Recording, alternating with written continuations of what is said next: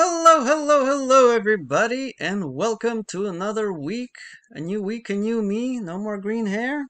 Exciting stuff. We are winding down for seniors. This is your last week. Woo! For everybody else, you got a couple more to go after this, but not many more. Let's get to it.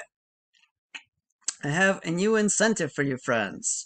Not a whole lot of you are coming to my lectures, and I think that's going to be more helpful to you as we get into the last couple of topics here because there'll be more information for me to talk about. So, after our short lecture question answer session for each of our classes, I'll be holding a short Mr. M versus Students challenge on a platform of your choice.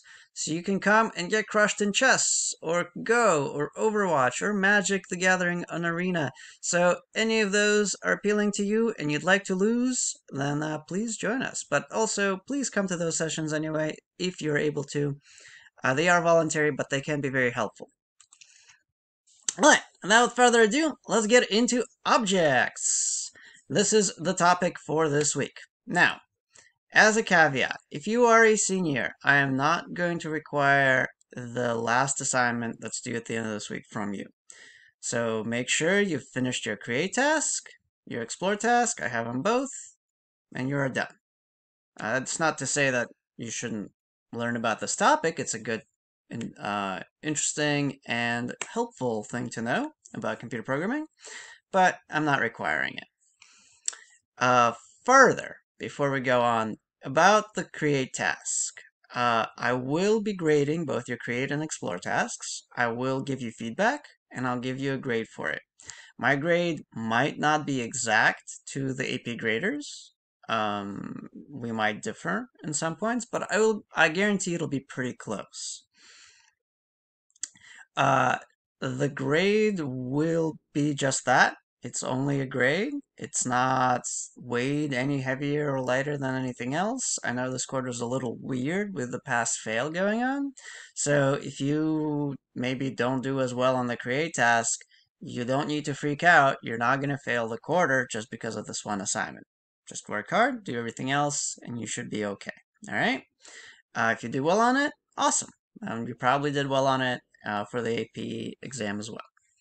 All right, that's all I'm going to say about that. Let's talk about objects. We're going to define what an object is in terms of computer science, and you're going to use objects to achieve higher program complexity, which is going to be great. Let's talk about it.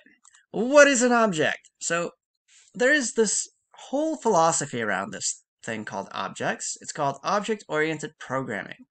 And it's this idea that we can use these entities called objects, ooh, mystical, to somehow make our programming easier, more accessible, more friendly to larger programming environments where we might have lots of departments working together and we might want to obfuscate some of our code so everyone can't see it, but also we want to make it accessible so they can still use it.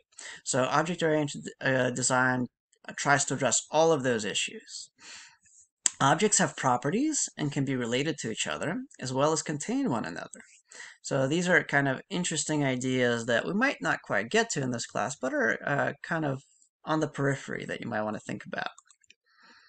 So what's a property that an object might have, and what is an object? Anything could be an object. Woo! That's a non-answer, right? So an object is going to be some sort of thing, entity, that you want to keep track of that's going to have more than one fact associated with it. So let's take a look at this object right here. This is an apple, right? So its type might be apple or fruit. Its color is red. Its shape is round. Its weight is a pound. It's a pound apple, nice. It's edible. Its readiness is ripe, and so on and so forth. They might have hundreds of other properties, right? And I might have more than one fruit, so I might want to keep track of all of my fruits using this object. Think of it like a container, almost. It's kind of like a variable, but a variable that stores more than one piece of information, all associated with one thing. So it's really useful for, let's say, storing contact information, because your contact information might have a name, might have a picture associated with it, it might have an email address. All of those things can go into one place, which is very convenient, right? What's the advantage? You're abstracting data to allow for a reduction of program complexity. So think about how you would store this stuff if you didn't have access to objects. You would have to have multiple variables or multiple lists of variables all coordinated together to keep track of lots of pieces of information for one thing. And if you have lots of those things, you would need then to put all of that into a list. That's really hard to keep track of or even wrap your mind around. Like have a list inside a list with lots of other variables. Ooh, disgusting. So instead we use this. This is nice and clean and easy to think about. You have an object, an apple, and it has all these things in it. Yeah, it makes sense. That's how we think about the real world, right? Could be much easier to work than groups of lists. And it's easier to pass to various program components. So if I needed to take my list of stuff and give it to some other thing, some other maybe function, or maybe a different program that's using it, it'd be really, really difficult if I had to send it 50 pieces of information, and really easy if I just send it this one object. How do I make one? Well, here's the actual kind of syntax for creating an object. So you have to give it a name, and in JavaScript, since everything is a variable, you just call it var. So var apple would be the name of my object here, would be apple.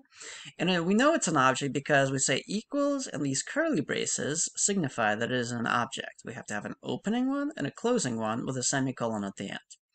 Now you have two options. You can either define your object as you declare it, or you can modify it as you go. And you can certainly declare it like this, and then use these here to change its properties or add new ones. That's perfectly allowed.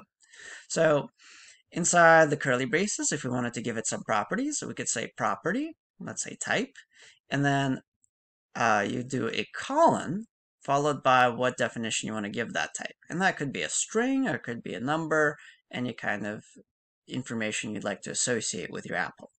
So it could do type, color, and as many as you want. Keep going for hundreds of lines here. Or you could do it this way, where you declare your object, var apple equal. There we go, equals, really important. We don't forget that equal sign there.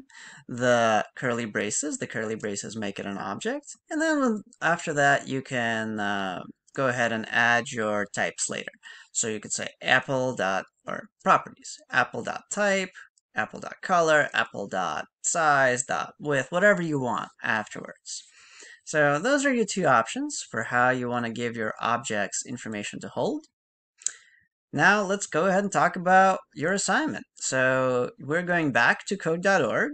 I know you guys know and love that format. So hopefully this won't be too much of a shock.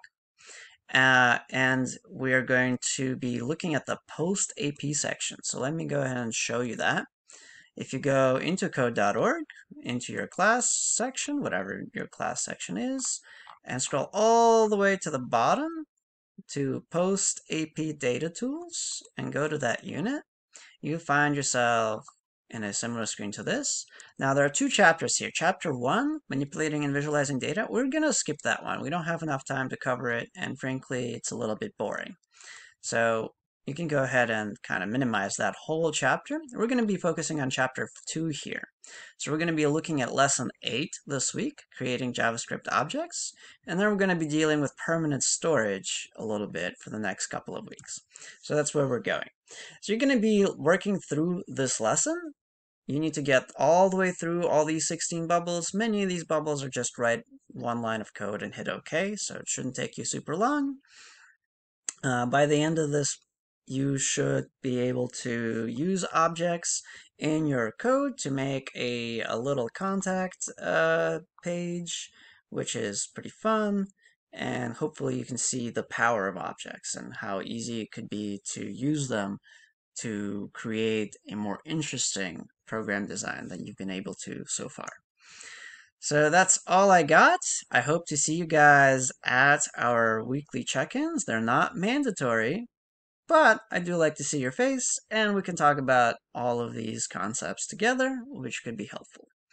That's all I have. Have a good one.